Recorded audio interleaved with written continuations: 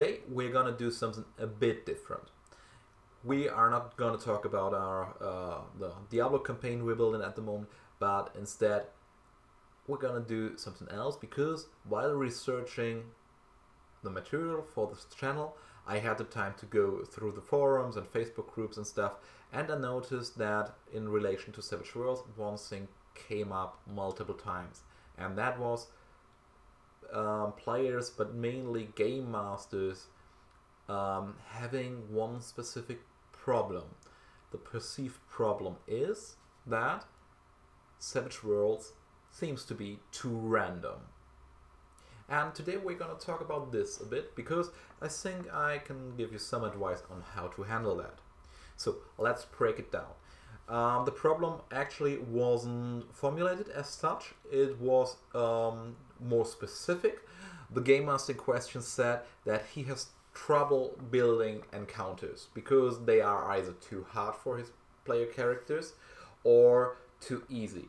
And since the roles can go widely different in Savage Worlds, you might agree with that because it's really hard. If your guy hits the other player for massive amounts of damage, the encounter can be really troublesome. On the other hand, if the player character hits your big bad evil guy for massive amount of damage, well, the encounter's over and didn't really do much.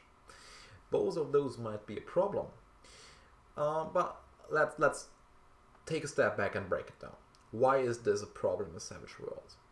Well, it is a problem because the dice explode. If you roll a 6 on a 6-sided die, you roll it again and you add the two numbers up. And that way, even a lowly dice 6 can potentially roll a 26. That might be a problem.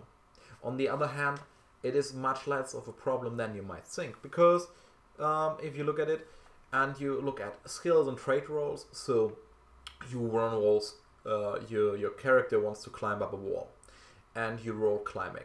If you roll a 30 on that roll, that's not too much of a problem. Your character scaled that wall pretty well. It didn't break an encounter. It worked. That was cool. And you can narrate it pretty well. It says something about your character, may even give you some cues for character development later on. But that doesn't seem to be a problem then, exploding skill dice. Trait rolls, agility, stuff like that, also not too much of a problem. What is a problem then? Well, if you look at damage rolls, there might be a problem there. Because a damage roll in Savage World might lead to your character being shaken, or a big bad evil guy being shaken, same thing. Or it might result in one or multiple wounds, which might take a character out of the game, and it might do so on the first round because it rolled really high, or it might do nothing at all, and that variation might be troublesome for game masters to get their head around. But talking about this, it's important to distinguish two things. There's damage rolls against player characters, and there's damage rolls by player characters, and we're gonna talk about them separately now. About this in two pieces. Damage done to players. If there's much damage done to a player character, you need to keep a few things in mind. One, players can take wounds. It's not the end of the world if a character takes a wound or two. He'll still be in the game. Two, player characters can soak. They are wild cards. If they have bennies left, it's unlikely that they take many wounds all at once, because a player character, since he's a wild card, has a pretty good chance of making a soak roll. So if they, even if they take like 3 wounds from one attack, they will probably be able to soak 1, which means they are at 2 wounds. That's still in the game. Third thing, if they go down, the party can help them. There are usually multiple player characters in an encounter, and that means that even if one of them goes down, the rest of them can help the guy who's down. The encounter will go on. It might mean that the encounter has a different ending, like an encounter they might otherwise have easily overcome might be difficult enough so that they must retreat. But, well, that's the way of the game. That's why we have dice in the first place. If we knew how how an encounter would pan out, we wouldn't need to play in the first place. There is, however, in Savage Worlds, the thing that there is permanent injury. So your character can lose limbs, essentially. And that might wreak havoc with certain character concepts. For example, I had a player character, one of my characters was designed as an elf, and he had 2 swords and he had a bow. And I was pretty confident in his abilities. Then first session he takes like an arrow to the arm or something and he loses that arm. So no more 2-weapon fighting, no more using a bow. That's pretty tough luck. But we'll make a separate video around how to deal with permanent injury, both as a player character as well as a game master, and how to adapt character concepts according to what happens in your campaigns. And that will be a separate video. Okay, damage done to players, not that much of a problem. The players can deal with it. The damage done by players, on the other hand, might be a problem. Or is it? Well, really, but because I can totally understand, I'm a game master most of the time myself, if the players come up and they attack your big bad evil guy and he takes a massive amount of damage, wow, that's...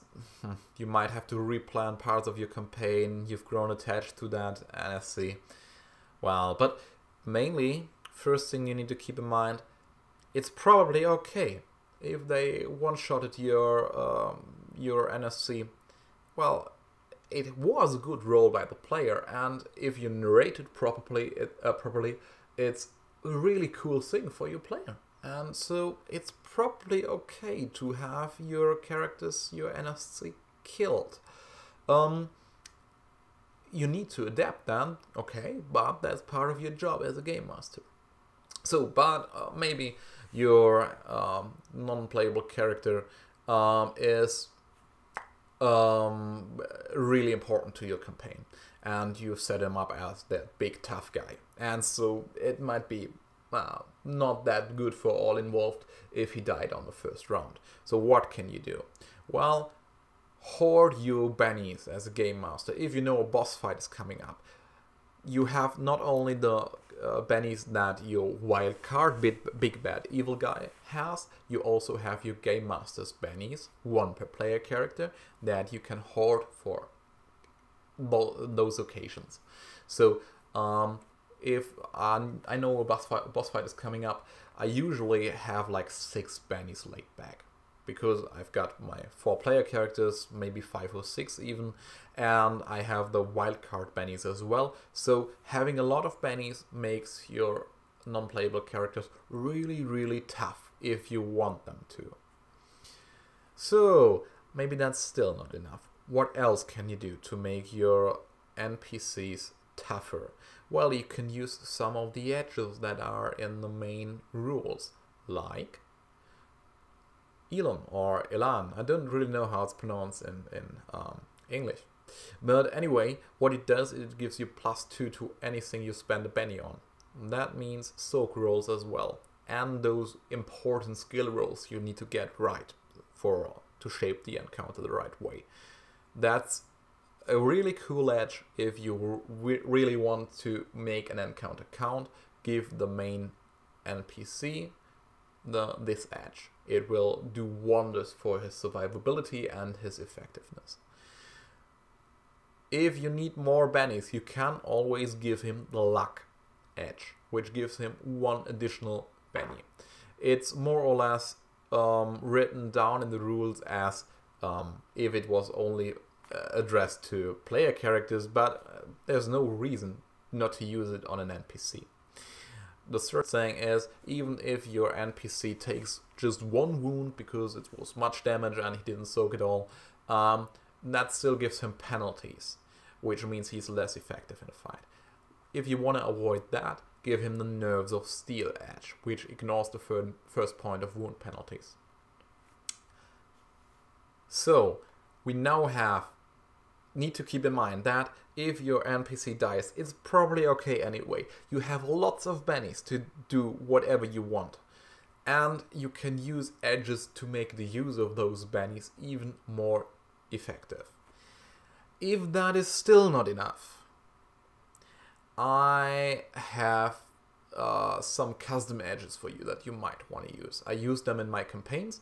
Just a quick reminder, if I use edges in my campaigns, they are never NPC only. So if you introduce those edges, if you go by my mentality, they can be taken by the player characters as well, which will help them become really tough. So if you don't want that, don't use those edges. But let's take a look at them. The first one is Iron Jaw. You need to have a vigor of a 6-sided dice or higher, and you get 1 additional benny per session. This benny can only be used to soak. You get +2 on soaking rolls with all bennies, not just the one you additionally got. Is that this edge overpowered? No, it isn't, because it's just half of the Elan, whatever edge that is in the main rules, and it's 1/2 of the luck edge, and so, well, it's focused on combat, but that doesn't necessarily mean it's overpowered. It's something I like to use in combat-oriented settings. The second edge I would bring to your attention is Unbreakable. You need Iron Jaw for that, you need a vigor of a die 10, and you need to be a veteran. That's really heavy stuff we're talking about here. Well, it's called Unbreakable for a reason.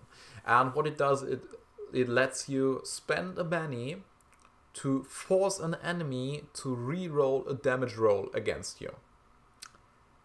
What that does, it takes those damage spikes off. If a player character, or if any character, rolls 40 damage, which could happen, you will not be able to soak that. But what you can do if you have this edge is say, okay, those 40 damage, you re-roll them, and you will most likely end up with something more manageable. So if you're worried about those damage spikes, you might want to allow this edge. Another edge that works along the same lines is Bullet Time. It needs dodge, improved dodge, level-headed, and veteran. So that's pretty steep as far as prerequisites go as well. But it means that you can use a character to force an enemy to re-roll an attack roll against you. And it's more addressed to characters who would rather not be hit, like they have dodge and improved dodge. They are probably counting on not getting hit in the first place. Okay, so don't worry, it's okay if your characters get hit or get killed. Horde bennies, use them. Use the edges that are already in the books, or use the... If you ask me, it isn't. You can handle it. Both as a player character as well as a game master, you can handle it. You just need to take a look at what you've got on concerning the material, the edges, the stuff you have, and you can really make it work.